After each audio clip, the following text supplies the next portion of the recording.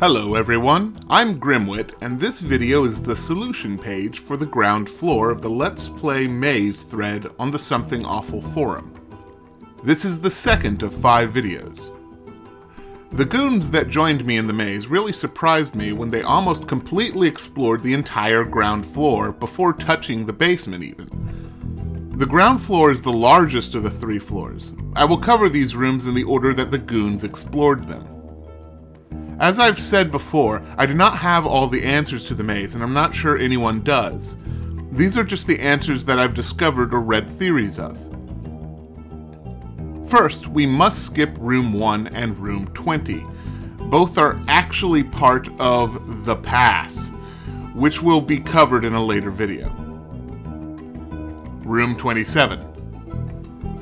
The first thing to notice about this room is that the hole has been dug from the other side, implying that someone has escaped into Room 27 and not out to Room 9. As pointed out by Sintara, there is a cat picture, which also is meant to imply bad luck.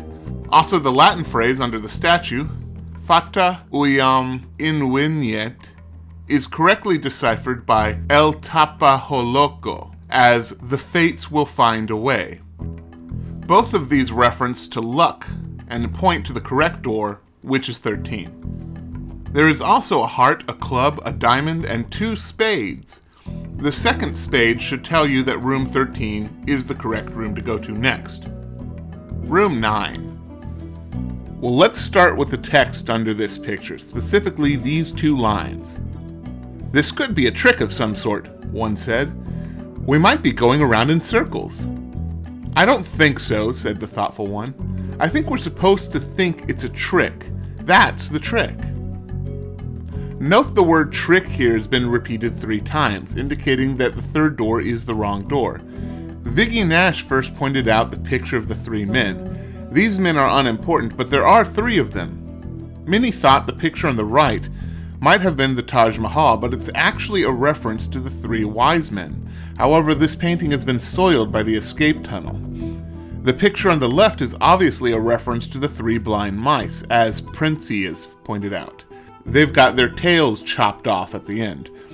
All these signs are meant to draw attention to door 3, but it is the incorrect door. As they say, a trick of some sort. There's always something wrong with the 3 being used. The blind mice have a bad end, the wise men are covered in dirt. Only the 3 men in the middle seem to indicate that door 3 is the proper door. But again, it's wrong. On the other hand, the correct door, door 18, has a picture of an angel behind it. And an apple, for some reason. Room 18. This is a musical room, so the only clue I know is musical as well. The notes above door 13 are an A and a C note. A is the first letter of the alphabet and C is the third, 1 and 3, 13. This was pointed out correctly by Princey, but he didn't make the complete connection. No such clue hangs over door 3, which is the wrong door. Door 3. The theme of this room is to have things backwards. The banner is written backwards, "What is your sign?" There is a backwards stop sign, and the pots in the corner. Pots backwards spells stop. I believe Cthulhu was trying to point this one out. The only sign that doesn't work backwards is "this way," which instead has been flipped. If flipped correctly, it would still point out door 18, which is the correct way. The sun on room 18 is meant to show that things are getting warmer, a sign that this is the correct door. Finally, the riddle of the Sphinx is, what crawls on 4 in the morning, 2 in the afternoon, and 3 in the evening? The answer to this is man, which is scrawled right next to door 18. Room 33. I'm a little sketchy on this room, but here's what I have. The flutes and the daggers for doors 7 and 35 respectively point downwards into the pit, implying they are the wrong doors. Above each door is a triangle made of 3 sides, door 3 being the correct door. I know this is a stretch, but I don't have this one. I don't know. Room 13. This room In the text, one of the paragraphs reads, "They were worried it might be Friday. Well, it's true it was closer to the end of the week than they realized, implying that it was Saturday, the 7th day. The clock shows 6, which in military time could be 1800 hours. 18 plus 7 equals 25, which is the correct door." Wow, that's a reach. It's either that or the room just wants you to go the wrong way. All the other signs point to door 18, which is the incorrect door. The missing measurement of time on the wall is the second, which would be door 18. The megaphone is pointing towards door 18. The clock is showing 1800 hours military time. But door 18 isn't right. It's the wrong way. I just think this room is unlucky. Room 25. The clue here is simple. The further from the left to the right you get, the more horrified the face becomes. Door 34 is the correct door. Room 35. Room 35 is one of the 2 dead-end rooms in the maze. There is a structure with a glove pointing at door 33. It is literally pointing out the only way you can take. Room 7. The toy is being pulled towards room 33. The picture on the right has 3 nails and 3 clouds. 3 and 3 make 33. To the left of the door 36, there's a picture with 3 eyes. To the right, there are 2 pictures with 3 eyes. 33 again. Room 16. The picture of the wild man kind of forms a makeshift 7. The machine, whatever it is, over on the left has 2 inverted 7s holding it up. There's an evil pogo stick smiling at door 36, warning you away from it. Room 36. Not much time was spent in this room because we needed to hightail it back to room 34 and room 10, but I'll cover it anyway. Simple. The masks represent comedy and tragedy. Comedy is the correct choice towards door 7. I've also been told that there's a stone about to fall onto tragedy, but I don't see it. Room 34. The stripes of the couch and the pillow form a makeshift 10. The yes and no doors are shadowed, but the maybe door is shined upon. Also, in the text, there's a line, "Everyone sat down, some on the floor, and chatted about where they have been and where they should go." This points out a big maybe. There are many references to needles. The sign shows a jibe, which is a needling comment. The pine trees have needles, compasses have needles. There's also the needle of Cleopatra on the wall, placeholder pigeon, notice that. There's also a reference to eyes, the eye of the needle, the eye on the ship's bow. I'm guessing eyes are round, needles are straight, like a 1 and a 0.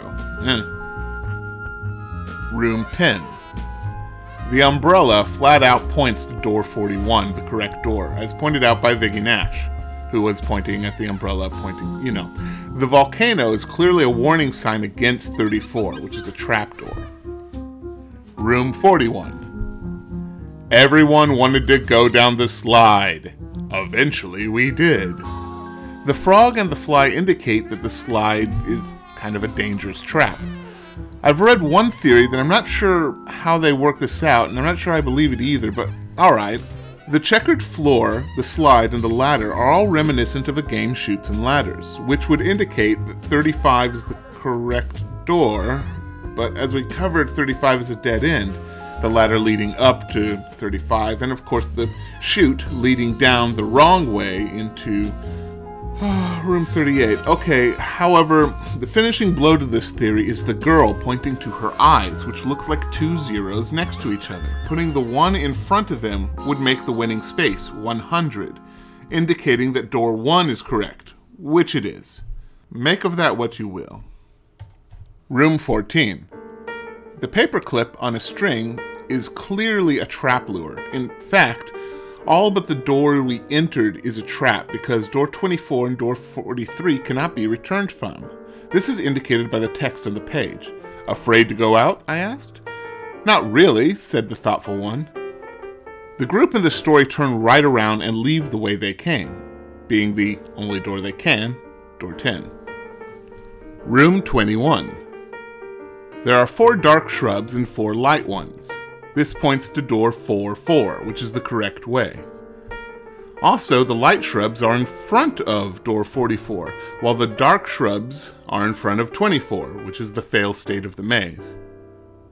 The wrench is double-headed, like the 44 is a double number. This was pointed out by City Beatnik.